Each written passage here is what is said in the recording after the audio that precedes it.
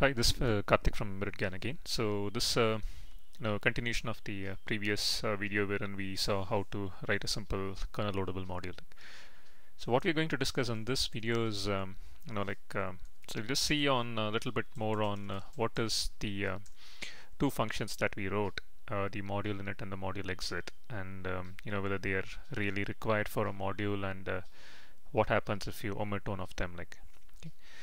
So what I'm going to do is, so this is a program that we wrote last time during the last video sessions, and so I'm going to copy this file and create two separate files. So I'll just copy example01 simple module.c as example02 simple module init.c, and copy example01 underscore simple module.c as example03 simple module exit.c. Okay, so just going to open this example02 module init.c, and what we will do in this file is we will remove the module exit function. So in summary, we have we have a loadable kernel module, so which has only a module init function in it, and there is no module exit function in it. And just for loading purpose, I'm just going to rename this 01 as 02. There's only to keep the function names in sync with the file name. So I'm also going to open the example03 file and do a similar replacement of 01 as 03, and we are going to remove the module init in this file.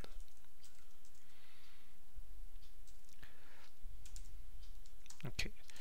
So in summary, we have two files now, so I'm just going to open both of them in this editor. So what you see here is the example2 simple module init, which is shown in the top half of the screen, has only a module init function in it, and we have another module which is in the bottom half of the screen, that's example03 module exit, which has only a module exit in it.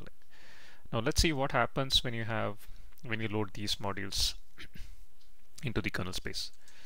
So you're going to modify the makefile to help us build these two modules. So we have obj-, so I'm going to put another syntax now. So I'm just going to say obj- plus equal to example02 simple module init.o, and obj-m plus equal to example03 simple module exit.o. Now in comparison to the colon equal to syntax, so the colon equal to basically means you want to initialize the obj-m variable to a string that's provided on the right hand side. Now when you do a plus equal to, so it basically means so that in addition to whatever is already present in the obj- list of files to be compiled, you also want to add these additional files. So in summary, what's going to happen now is the obj-m is initially initialized with example01 simple module. In addition to that, we also added 02 simple module init and 03 simple module exit. Now when you execute the make command, so we will see three modules being built. That's example 01, 02 and 03. Let's do that. So I'm just going to run this make command again. So I'm just going to recall the make command. So then just clean the list once, and then we do a make -c, the kernel build directory, and we have the m is equal to the present working directory, and we build the modules.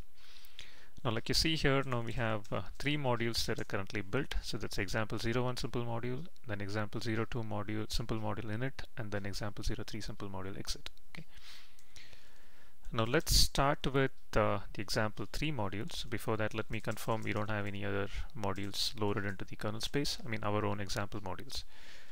So I'm going to do a tail -f of sudo tail -f of var log syslog, and let's open another terminal here. I'm just going to keep it in the bottom right hand side, and I will do sudo insmod example03 module exit.ko. Now what you see is Now we don't see any module init related prints that are coming in. We only see this this one text here which says example 303 does not have a module license specified, and hence it taints the kernel. So we'll come to this discussion a little later. So what I want you to understand now is, since we don't have the module init function provided in this module, that's the example 03.c file.